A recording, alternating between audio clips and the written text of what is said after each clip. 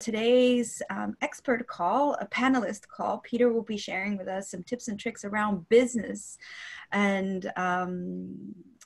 he has a lot. I'll let you share a little bit about your background, Peter. But I know that you've gone through these crisis or business, when you call crisis like business ups and downs in 2008, and then for 9/11 as well. So it's kind of you've gone through it and have persevered and know how to shift. So let's start with that as a really good point of differentiation. You called them ups and downs. They should be called lefts and rights. Oh, I love that. Tell me more. Well, if you say to somebody there's a hill or a valley in front of you, if there's a hill in front of you, then you change the way you walk, right? You start walking with more power and less speed. And if you were walking downhill, you change the speed and you do small little steps. In environments like this, that's a really bad idea. You don't carry on doing what you're doing in a different way. What I mean by that is there's 4 tactics when you get a market shift. Tactic 1 is to hunker down, fire non-essential staff, reduce your overheads, and say, we're going to wait this out. It's a really bad idea because it takes a lot longer than you think it's going to take.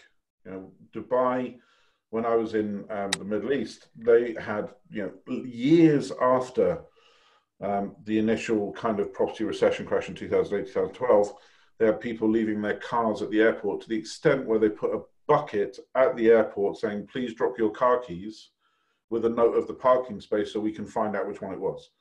Because they had hundreds a day of people just reaching a point of bankruptcy.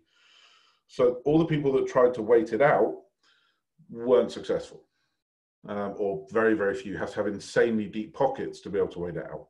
So that's choice 1. Choice 2 is to say, right, now is the time to go harder and faster. If I made 50 calls, I'm now going to make 70 calls. If I spent 1 million, I spend 1.2 million on marketing, whatever numbers you've got. Again, it's a really bad idea because your stimulus has totally changed. So you're responding to a new world in the old way, but more efficiently, which is crazy. If you woke up in the desert one day and in mountains the next day, you would change your behavior dramatically to be able to cope with that new environment. Way 3 is to go, nah, this whole thing, it's all just a bunch of propaganda, it's a bunch of fear, we don't need to change anything. I hope I don't need to speak to that too much. Or way 4, which is the only way that seems to work, is to say, okay, this is new. So what is it I have? What's in my toolkit? What do I sell? What are my products? What are my services? Who are my customers? What needs do I satisfy? What is the new world, the new audience, and how do I bring those together? Now, I'm not saying that it's not going to involve cutting costs. I'm not saying it's not going to involve going harder and faster in certain areas. It certainly will. But that first point of process of, okay, this is different. How do I replan, rework, reaffirm what I do to suit this is such an important thing. And I think the word ups and downs negates that thought process. I think it's better saying, okay, literally, you were in the desert, now you're in the mountains. What are you going to do? And you go, okay, all right, fair enough. I'll do X, Y, Z, I'll do A, B, C.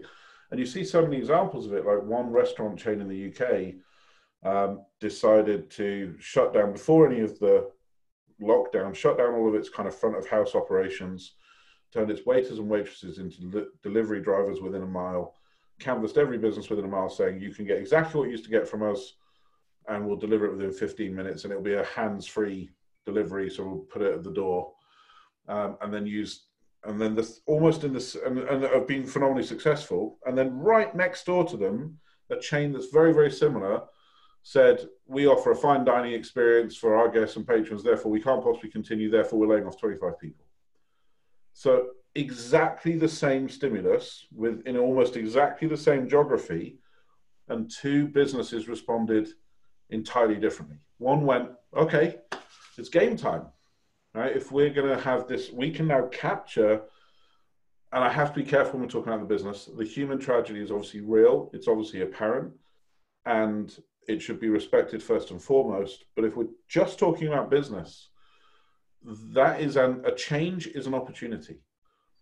So you can respond to that change however you like, but I would advocate to people, look at your opportunity, look at the fact that your market, if people, personal trainers is a great example. If you're used to getting personal training one-on-one, well, nobody can do that anymore, which means every single person almost on the planet that is interested in personal training is now looking for remote training. So if you're a personal trainer that goes, oh, my model doesn't work because I need that human contact with people, well, nobody's model works. You're all at the same starting line again. So if you recognize that what you offer is training and you remove the face-to-face contact of it, well, you still have a business. And in fact, your market is now probably somewhere in the region of 500 times what it was before. Because as a personal trainer, your market is what, 2 square miles, 3 square miles, depending on where you live in the world. Now it's 7 billion people. So yeah, it's that kind of, okay, what do I need to, who do I do, what am I, how do I fix that, how do I go forward with it? And so the question is so you have people who have already been online, that were online. Now you have people who have their, you're looking at people who already have their their normal customers that will obviously want to go, probably be the first ones, I'm assuming, to go take it off, to take it online. And then what would you say would help people differentiate themselves from others that are also I feel like a lot of people are all going online. What is your advice on that? Or is it just a limiting belief, the thought of, oh, but everybody's going online?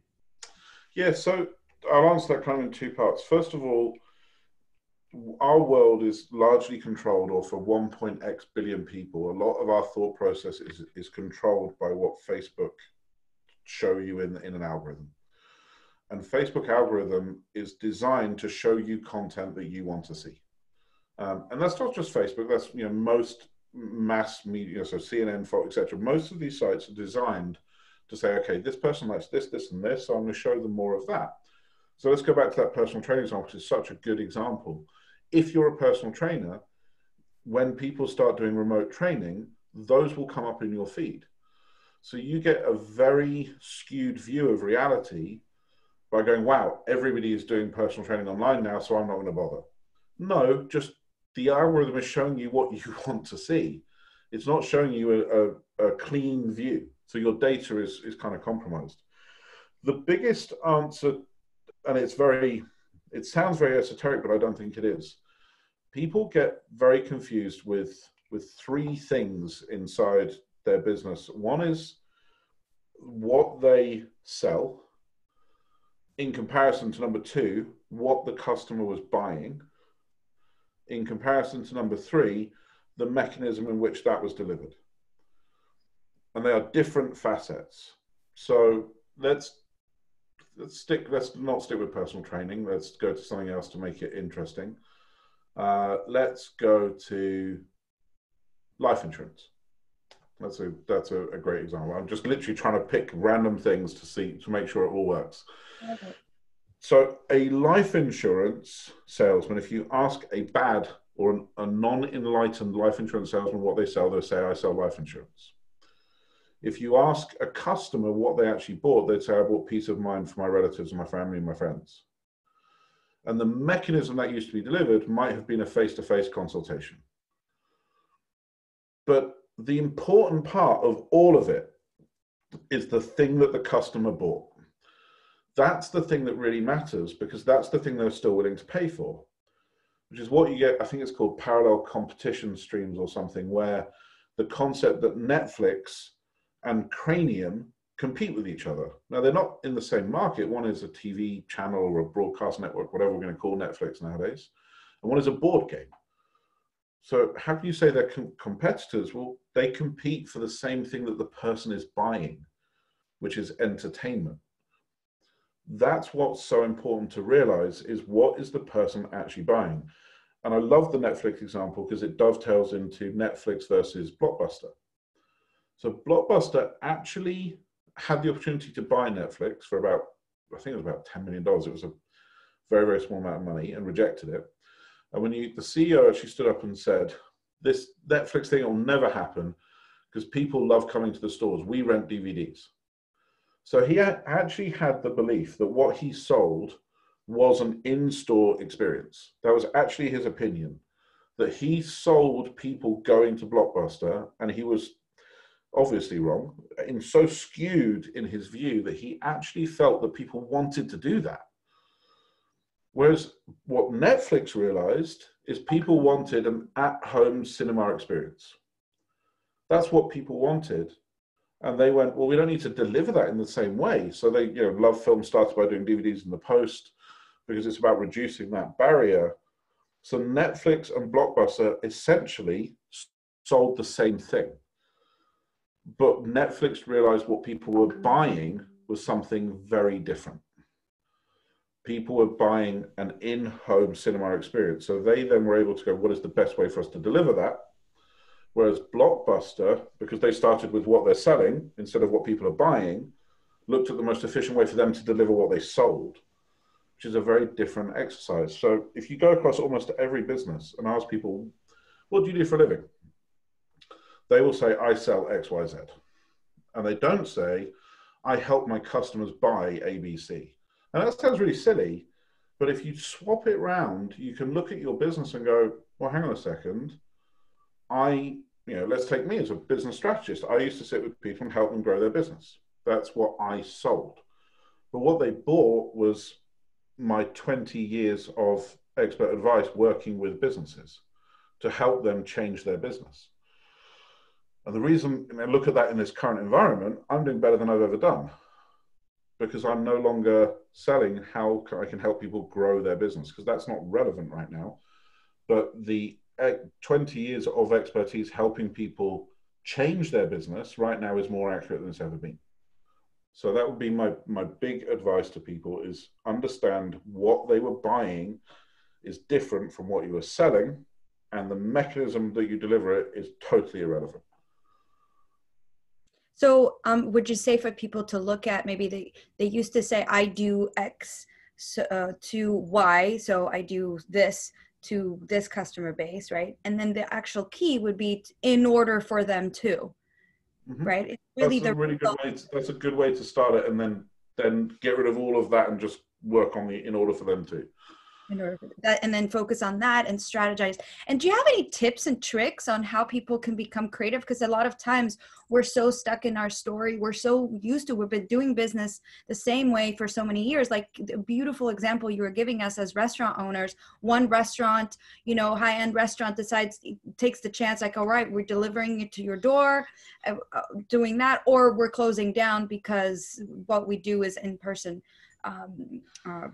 restaurant service. So do you have advice as to, is it brainstorm, just sitting down, taking some time and just taking the result and brainstorming, asking some friends, coming on this call and asking you?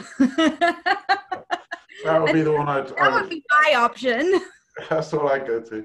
I would say the very first part to me is that first acknowledgement. I am now in a different world. Everything I knew does not apply. Throw everything out that you were thinking about. Start with that. And then I think this is such a useful exercise across almost every area of your life, do an inventory and go, okay, what are my assets? What am I good at? Is it my people? Is it my processes? Is it building? It doesn't matter. Literally put all of your assets down on one side. And then on the other side of the equation, say, okay, my customers, what are their problems? What are their needs? What are their wants? What are their desires? And then the last bit is, and where is my expertise?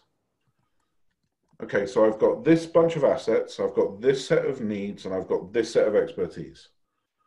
So given the world as it now stands, how do I deliver on those things? How do I put those together in a model that works?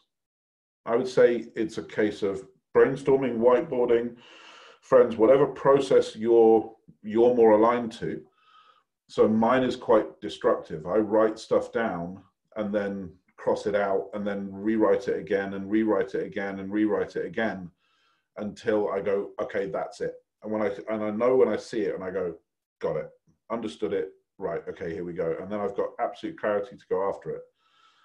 We had an earlier call with the group call, which I thought was amazing. But I'd also say to people, you have to get out of the, if you're in a mindset that isn't lending itself to finding that answer, take a break, go for, this is not going to go away tomorrow. This is, you've got a couple of days to work this out. Restock, spend some time with the family. If you can, where you are, go for a walk, whatever it might be, to just break your patterns and your molds so you can look at it with what we used to call in the agency world with soft eyes. Pretend that you've never seen it before and do it, and then come back and pretend you've never seen it before, so you can iterate without ego or emotion.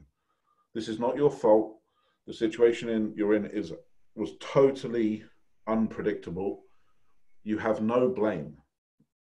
You're literally, it's quite liberating if you think about it in some ways as a business owner. If you're presiding over a business that was going broke, it is your fault. You do have blame and you screwed up and it's irrecoverable or not because of the mistakes you made. This right now is not your fault. You're not to blame. You've done nothing wrong. Everybody's in the same position. In the UK today, Debenhams and Cath Kidston have gone broke. Topshop, I think, have already gone broke. These are huge businesses run by really, really smart people, and they're just dead in the water. That's it. They're gone. They're done. And their suppliers are now going to be going, how do I can't even get my cash flow to supply them because there's no supply anymore. So there's going to be ripple effects through to them as well. So it's not a case of getting beaten up and emotional. It's a case of going, all right, it's game time. This is a very bad cultural reference for anyone in the call, but there's a soccer player in the UK, historical, I think he's passed away now, called George Best. And he once tackled somebody on his own team to take the ball from them so he could score. Now, unfortunately, he was an alcoholic, drug addict, and all sorts of other stuff, horrible gambler, womanizer. So he never reached his potential that he could have. He's still regarded as one of the world's greats, but he never reached his potential. But the phrase I love from him is when he was asked afterwards, why did you tackle your own player? He went, winners want the ball. So are you a winner or not? If you're listening to this and you run a business, are you a winner or are you a loser? Right? There is no space for compassion in this space. In our relationship calls and our spirituality calls, that's a whole different world. But you're not going to get compassion from me on the business call because you have to decide to step up and win. And if you don't make that decision, if you're not willing to go, I am going to give this everything I have, then just stop now. Save yourself the heartache of trying to work it out.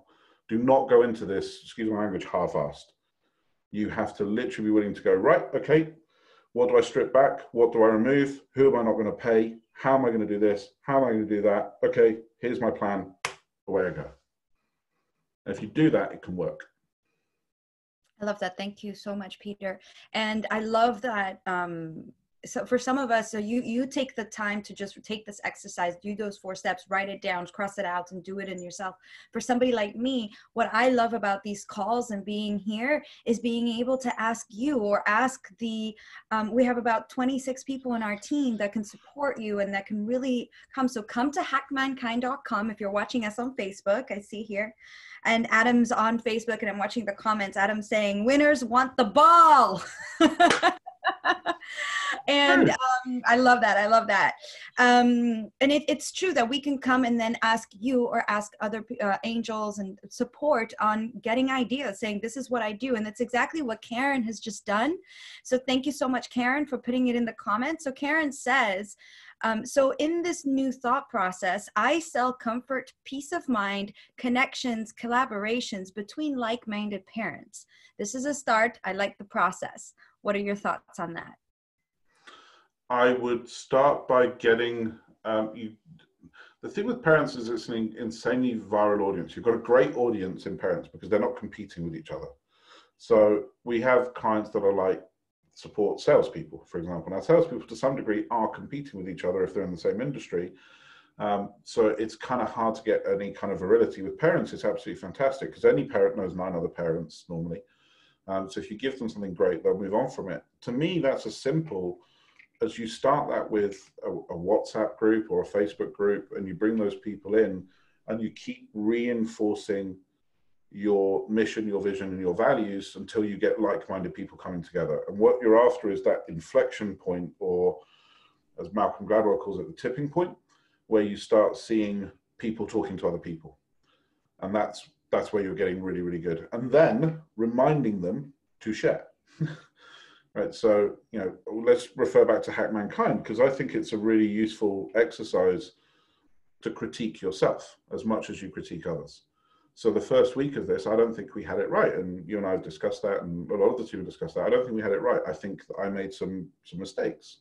One of those mistakes was an assumption that the chat system we put in place would get the traction that we thought it would, and it didn't. So it's gone. Right, so simple as that, it's gone. We'll bring that back in play later on when we do have that audience. Then we were like, well, we're not seeing the sharing volume that we wanted. So we introduced the earlier call between you and I at 8. So we now have that point for people to understand what it is we're doing in a really easy way.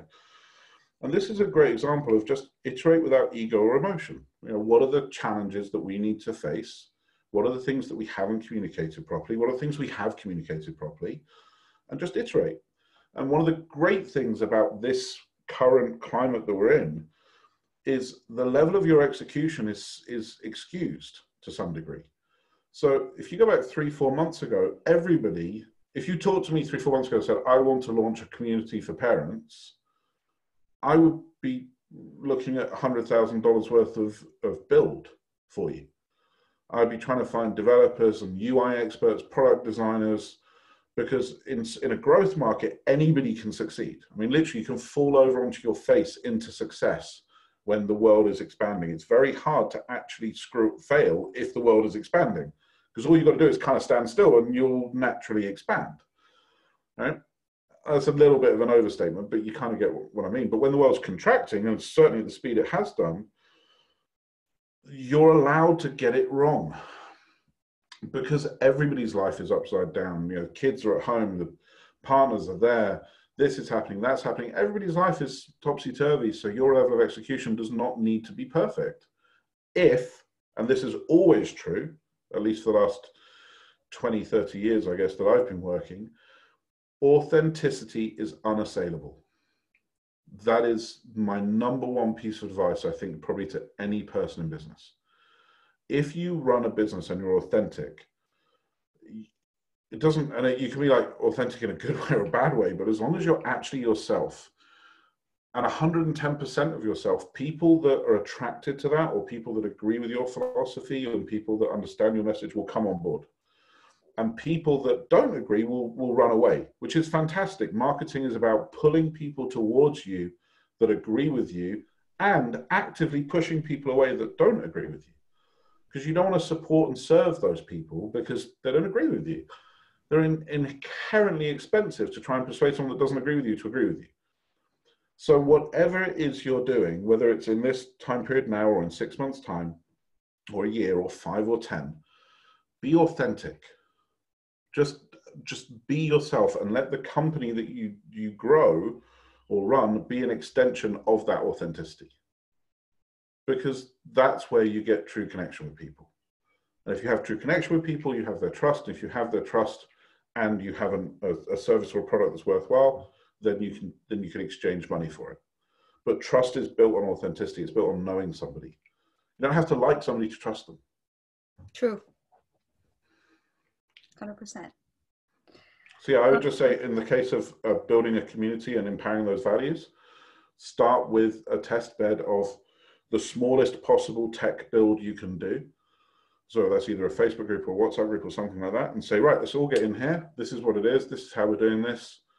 I'm going to change it regularly as we get it all right and wrong. Hey, my example. If you've got more technical skills, fantastic. You can look into something more complex. But it's the ability, I think, I can't remember who coined this phrase, but fail fast and fail often. And don't hold on to your failures. Just get the cheapest way possible to do what the thing you want to do is, so you can see if you are right. And if you are right, then build on it. And if you are wrong, take a step back and do that bit again. And then when that bit's right, build on that. And eventually you'll end up with something amazing. I love that. Thank you so much. And Peter, what I take away is so if you're right now in a business that is struggling and you need to pivot, right? We need to turn left and right. I love how you say it's not ups and downs. It's just turn left and right. It's just a shift. It's a pivot. And if you can, and if you're open to it, just get down and start looking at, number one, accepting the fact that we're all in a different world right now, acknowledging the fact that we're in a different world, and two, to do an inventory of what we actually have, what are our assets, what do we have right in our arsenal, and then what are the customer needs that we're fulfilling, what do they actually want, what do they desire, and their could have shifted too, right, Peter? 100%. Yep. Yeah, because their world is different too. And then see how they can serve those needs. And then what I love what you say, another big takeaway that you mentioned is, if you're feeling stuck, take that time. It's not going to end tomorrow, right? This isn't going to go away tomorrow. You have a couple days. If you need to, spend time with family, if you can't go outside, just spend a little self-love, a little a little break, to then come back and see it with fresh eyes. You said? No, it was soft eyes. Soft eyes. Yeah. Soft eyes. The other thing I'd say, there's two other pieces of detail from when you repeat it back, there's some detail in it that's important, I think. When you do that inventory, when I say what is an asset, right, there are hundreds of assets that normally, again, in a growth market, you don't even pay attention to. So let's take Hack Mankind. What's one of the assets? I'm willing to look stupid on video. That is an asset. Right? Some people aren't willing to do video. And if you're not willing to do video, that's cool. Gary Vaynerchuk has a lot of great content on social media. And one of his really kind of foundation piece of advice is, if you're comfortable on video, get on video. And if you're not comfortable on video, get on audio. If you're not comfortable on audio, get on text, the written word. But find the one you're comfortable with, and wherever it is, double down on it and just go for that. Don't try and do it if you're not comfortable with it. You don't have to be good at it. You just have to be comfortable with it. So that's really important, I think, in terms of when you talk about doing the inventory. There are dozens and dozens of things that normally you would discount. Get it all down, because you need to find maximum value from all of those things. One of the things we didn't talk about, which I also think is important, is suppliers. If you're running a business right now and you haven't called every single supplier you have and say, what was the best price you can offer me right now? How can we cut a deal here? What if we reduce my electricity bill by 50% for the next 6 months, and then we increase it by 20% for life and I sign a 5-year contract? Right? You have to go and ask for flexibility with everybody you have. So where the government has allowed for staff and furloughing, whatever, that's fantastic. But if you're planning to keep your staff on, I would have a conversation with them. In fact, I've had that conversation internally and gone, there could be two choices here. Choice one, we all agree to take a pay cut. Choice two, I have to look at some other measures which I don't think some of you are going to like as much. I'm sorry if you find that offensive, but that's the reality of where we are. I need to bring all of these numbers down as low as I can. And for when you see people that have done like mass layoffs, I think that if you were to go to their boss and say, did you offer everybody the opportunity to take a highly reduced package for the next 6 months? Because if you didn't, why have you taken that choice away from them? Now you can, and I know that every country has different legal things with unions and staffing, etc. So I'm not saying this advice works everywhere, but it's a mentality. It's looking at every single deal that you signed in the good days and going, okay, can I still honor this? Because I would think that your photocopier supplier would rather keep 50% of your money than you go broke in 3 months' time. Yeah. But have the courage to have the conversation and just reach out to every single person, on your out column in your finances and go, we need to talk about this. And no ego. I love how you're talking about it and that energy. And I know that you talk about it all the time. It's like, there's no ego. There's no emotion to it. It's it. Because some people might feel embarrassed to have to ask for it or have that ego. It's like, oh, I'd rather not ask. Let's talk about the people that are embarrassed. I want you to say the sentence, hi, I'm sorry there was a worldwide pandemic that started in a province in China. I really apologize for that. P.S. Can I talk about my bill with you? Right? Put it in the context, right? And that's why I said, if you go back a year and you have run your business badly and your business is failing, then maybe you should be embarrassed, or maybe you should have an issue with it. I still don't think you should, personally, because even being willing to run your own business, you deserve the respect of anybody and everybody in this world, because it is not the glamour that people make it out to be. It is very hard and very lonely. So anybody that's even trying, I think you deserve the credits. But in this environment right now, what do you have to be embarrassed about? I mean, this is not of your making. So if you're not, especially if you employ people, and this is something I used to use for myself whenever I had a point that I couldn't get past, I used to look around my office and I used to look at people and go, I'm responsible for your roof, your food, your kids. The least I can do is give you my best. I might not make it, I might not succeed, but you've trusted me. And that trust means something to me. So I'm going to repay that by doing everything I can do on your behalf. And that also goes in the hard world when you do have to fire someone or lay somebody off, because if you've got 20 employees, you have to look after 19 of 20 if you can. But I still say go back to everybody and offer and be open and give them a level playing field and see what comes from it. But yeah, people that are embarrassed right now, I mean, if you can tell me why, I'd be fascinated why somebody has any logical. I know embarrassment isn't a logical thing, and that's why I'm just reinforcing it. You know, when I was running a business in Dubai, when 9/11 happened, and 8 out of 10 people went home within 40 days. So Dubai literally had only 2 out of 10 people were left in the country. And I think it's 18% of the population are locals to that country. So basically, the foreign nationals like myself, only 2% stayed. I mean, everybody went home. Nobody was in the Middle East.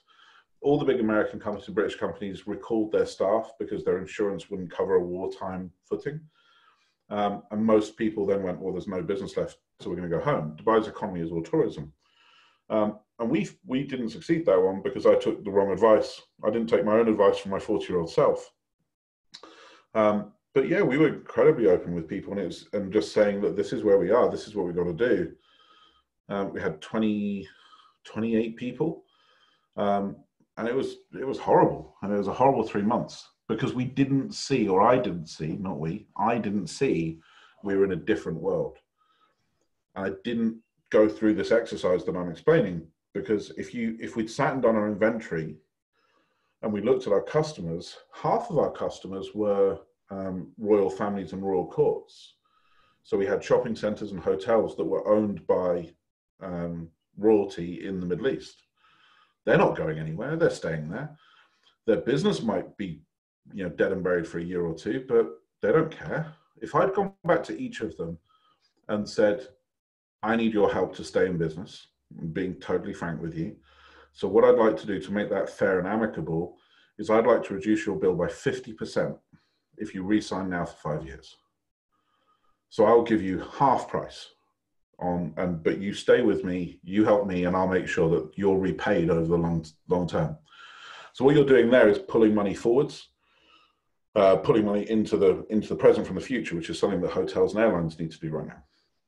And if I'd done that, if I'd gone back to each of my customers and looked at my assets included, royal family customers, that's fantastic. Other people would have bent me over for that. It was amazing. But instead, I just saw all my loss. I saw the fact that the car hire company that I had a great retainer with had shut down. I saw that the fact that the cruise company I worked with had sent their cruise ship home. That, I just saw all the things I'd lost. And yeah, we went from 3.5 million retained revenue per year to 52,000 retained revenue per year in 48 hours. So there was a lot of loss, and again, 9/11, just like this, the human tragedy that people are going through matters far more. But my lens sitting there was I was 24. I started the business when I was 18. I started it with 0. I built it up. I had 28 members of staff. I lived in this great villa. I had a driver. I was living a total playboy life. I didn't save a penny.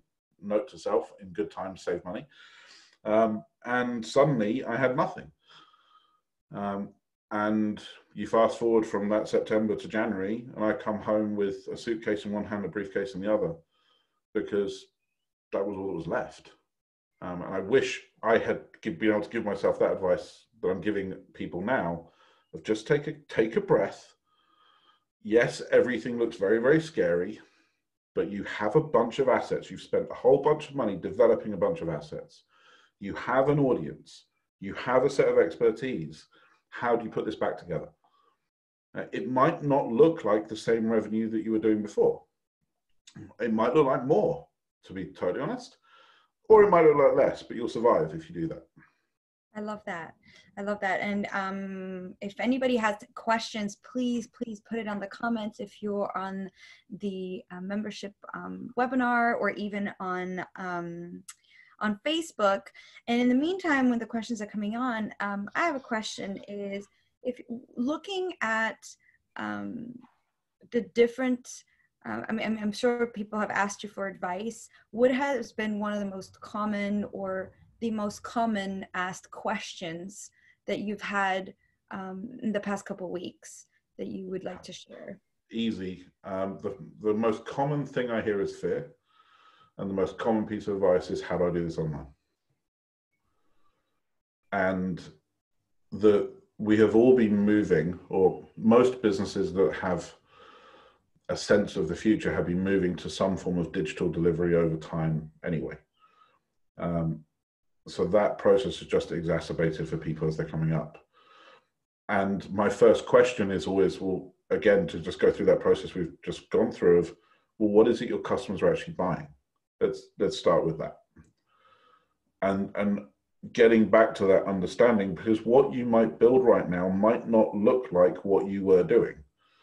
You might go from being a company that is a product or service company, or a product company, let's take that, you sell XYZ thing, and the way you sell it can no longer be sold in the way you used to sell it. Well, you should probably become a service company, or you should probably look to strike finance deals with people where you say, okay, you know, your average spend over the last X years was this. Cool. So we know that when we come out of this, your average spend is going to look roughly like this. That's okay. Our profit margin was this. So why not carry on paying us that as a monthly fee right now? So there's a company that I met a couple of years ago, and they sold, this is something that everybody can look into, is Jay Abraham, about the different business models that exist. There's something along the lines of 25 or 30 different business models that exist. And every single one of them can apply to almost every single business if you're creative enough. So that my perfect example of this is, if you run a lemonade stand, and I run a lemonade stand, what will happen is we will both homogenize our product, our service, and our price to the lowest price point and the same quality. So to explain that, as I make an innovation, so I find a way to get more lemon juice out of a lemon, you will follow that innovation. You'll copy me, because you go, well, why would I want to? I'll do that as well. So I do that. And then you discover a better way to market your lemonade to people. So you change it to pink flyers, not white flyers. And I see that you're now doing more business. So I now do colored flyers as well. So over a period of time, what will happen is these two businesses will become, in quotes, perfect. They'll become the most efficient version they can whilst they're selling lemonade for 90 cents a cup. Then what happens is Bob comes in and opens up another lemonade stand. And Bob says, you can have as much lemonade as you want from me every month for $9.99. And you and I look at each other and go, crap. Right? All the business has gone to Bob now.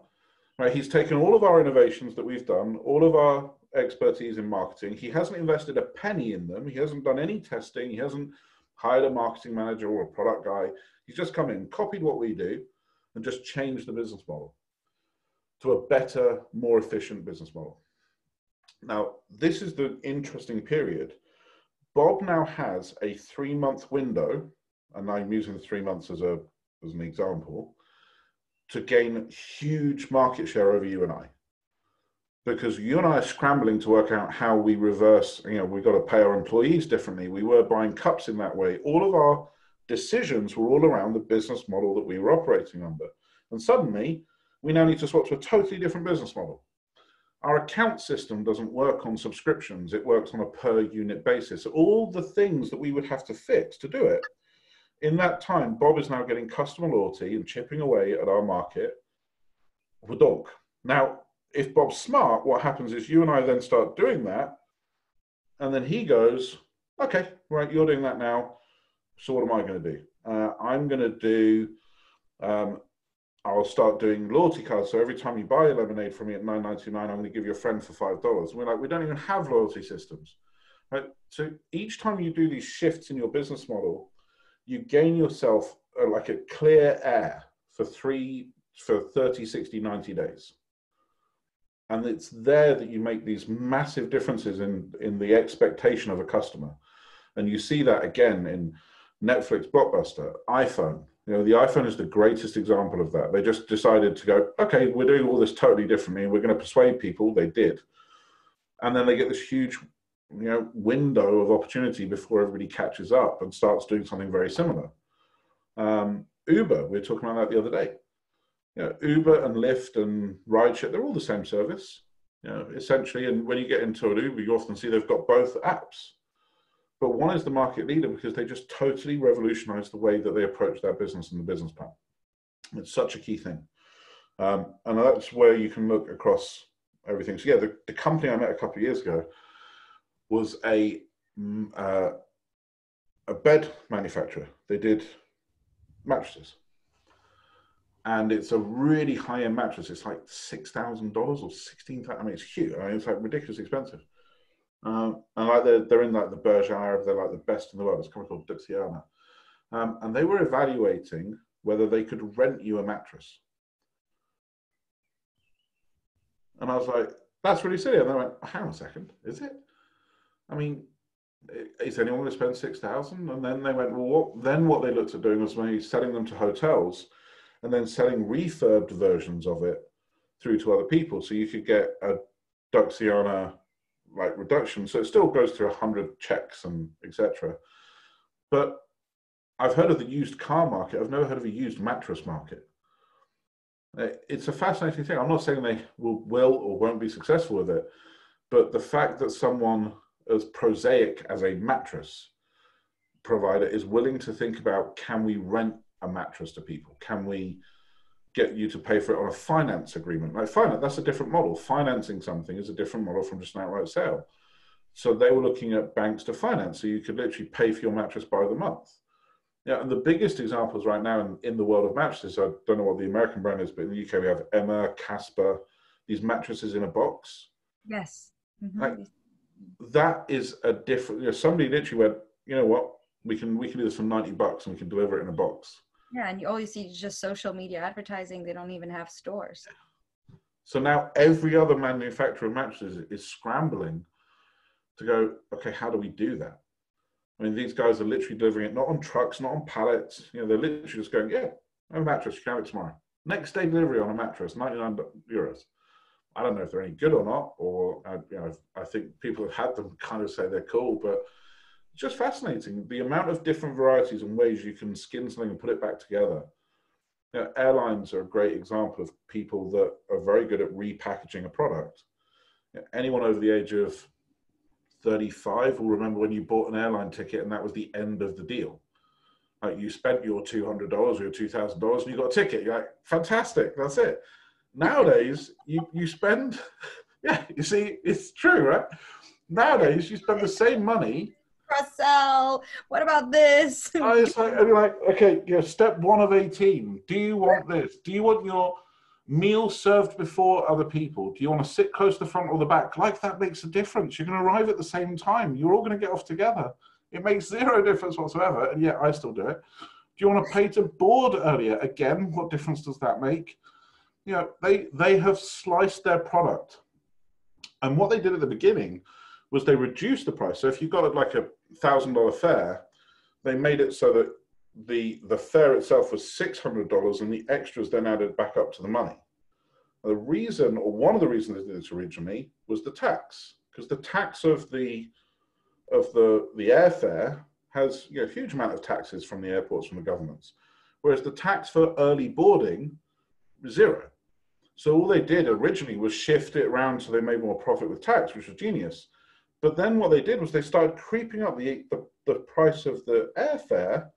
So now they're now earning more money from you than they ever were, because they just repackage their product. This is something that almost anybody can do right now. If you have a product and you have anything bundled to that product, look at it and look at the cost of it versus the value of it. Because there's certain things that you can add on to a bundle that cost you very little, but offer a lot of value. So warranties, guarantees, that's a good place to put it. Servicing packages. You know, how much money does Apple make from Apple Care in comparison to the sale of the phone? I would shudder to see the difference. And Apple, again, a genius company at this. That's the App Store, iTunes, all these things are just, you know, ancillary add-ons. Really, the phone is almost irrelevant now to them in terms of their revenue in comparison to the App Store and iTunes. So first of all, what can you add on to make your product more valuable without increasing your cost by the same amount of value? So you want to add on minimal cost and maximum value. Or the other way around, what do you already have bundled with your product that costs you where the value isn't perceived? So, for example, a good example of that is people that do reports every week. So you run into this when you get a marketing agency. I'll report every week on your SEO or your digital marketing or this or this or this. Well, are your customers actually reading the report every week, really? If it costs you, if it's automated, great. But if it costs you, you can probably do it once a month, not once a week. And then what you can do, the magic of it, is once you move it to once a month, you can then charge them to get it once a week. So you're giving them exactly the same products and service in their value. You're giving them exactly the same thing, but instead of giving a report every week, you move the report to every month. And then a couple of months later, you start offering great news. We now do reports by the week for only an extra $25. There may be a bit of wait between a couple of months, but it's just packaging and repackaging your product. So look at again, and that comes back to understanding the value and what that person is buying so you can repackage it. Life insurance, I don't know, can you do a review every year, a paid review every year? You're already paying this for life insurance. Can we do a review with you every year for $50 to make sure it's still the right product and right fit for your family? If you buy that now, we'll reduce it for life to $35. No. It's an extra $35 that has zero cost applied to it right now that you're pulling in from the future. In almost every single instance, you can find a different way to package a product. I love that. So much value. And hi, Jeff. So Jeff, that I met in Miami, just commented on the Facebook, just signed up. So signed up for Hack Mankind. Welcome, welcome. Love the program so far and the ideas of it's kind of nourishing content in this challenging time for us all. So thank you so much, Jeff. I'm looking forward to seeing you on all our calls. We have calls every day on different topics. So if you have any specific questions, we've got a few minutes left on this call. If you have any specific questions for Peter, any support that you need, please write it on the comments, and I'm sure we can help you. And if anybody does ask questions when we do these lives, I commit that I'll answer them within 48 hours if it's in the comments or how we can support each other. Because we're not, the panel calls that we're doing now, strictly speaking, aren't supposed to be on live. I'm cheating because, well, I'm the founder, so I can do what I like, right? So we're putting some of these on live so that you can all see what we do.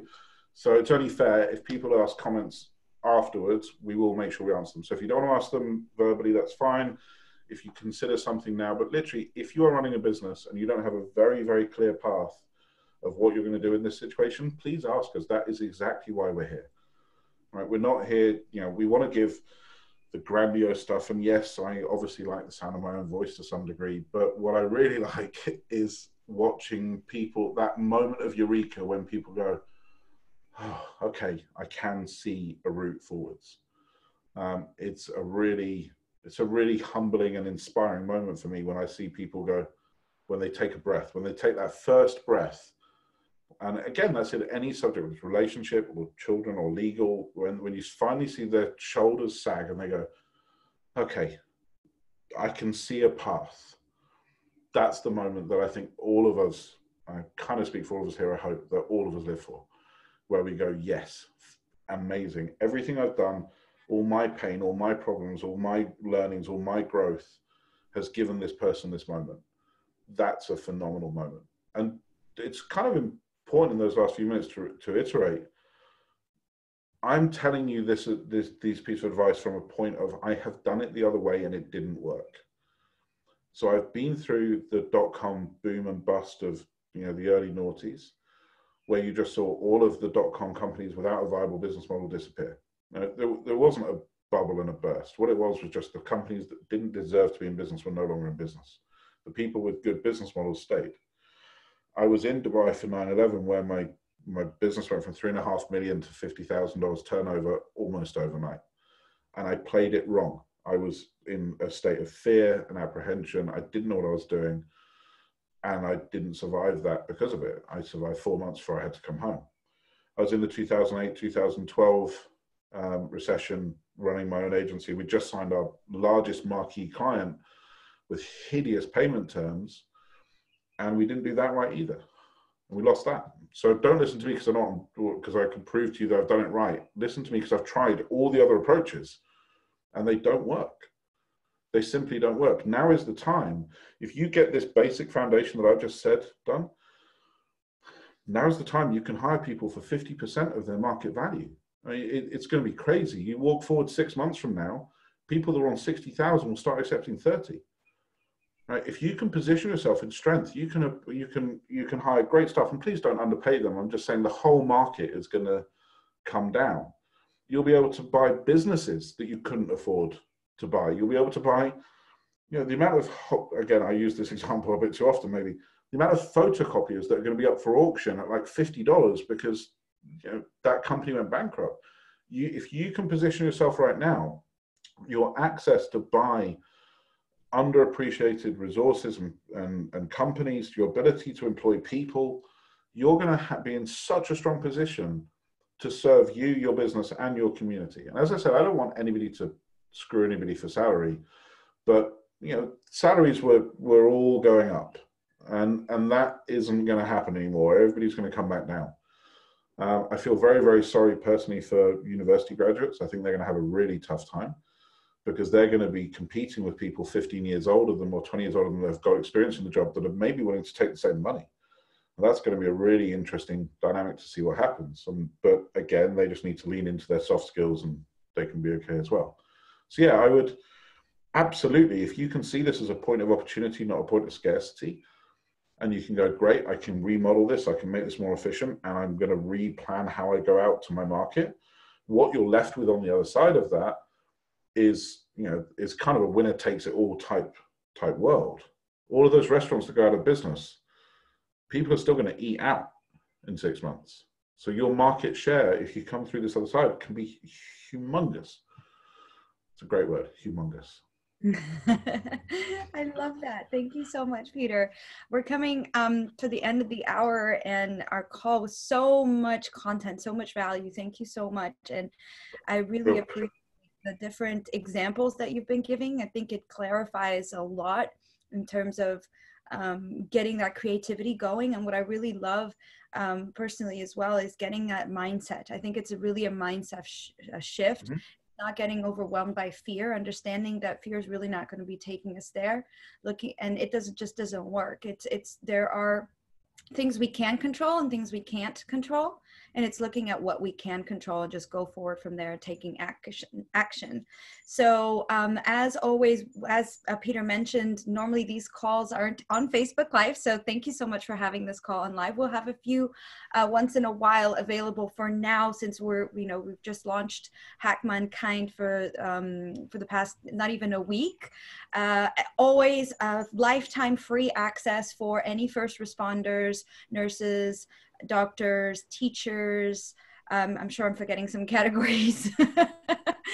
Doctors, nurses, EMTs, teachers, police officers, and firefighters. There you go. Lifetime free access. So if you did sign up, just send us a picture of your ID to support@hackmankind.com. Is that what it is? Yep. support@hackmackai.com, and we will give you free access for life. So please share this video on Facebook as well. We just want to build a huge community where we will support not only like on this call around business, we also have panelists on relationship, on legal advice, as well as how to handle children at this moment, right? Education and kids, health. We have every single day an incredible coach guiding us through some really cool, fun exercises, short exercises that we can do to take care of our bodies during this time, and in terms of nutrition too. Am I forgetting? Spirituality as well, and my mindset and positivity. So motivation. More motivation. So as well as our group support calls. It's like we have so much content. That's true. Every day we have at least 3 calls, at least, if not more. 4 now. We have 4 now. If you have something around fear or misinformation that we're not doing, then we'll just start doing it. It's really that simple, because it's about helping out the frontline responders that are willing to walk into emergency rooms for us right now and do stuff for the world that I think we owe them a debt of gratitude. And it's about helping people not live in fear, seeing opportunity where they were previously seeing adversity, and gaining access to quality information and quality resources. So if there's something we're not doing in that space, we'll probably start doing it. I love that. Thank you so much, Peter. Peter, our founder. Thank you so much to everybody that joined. And on our next calls. Bye. See you soon. Bye-bye.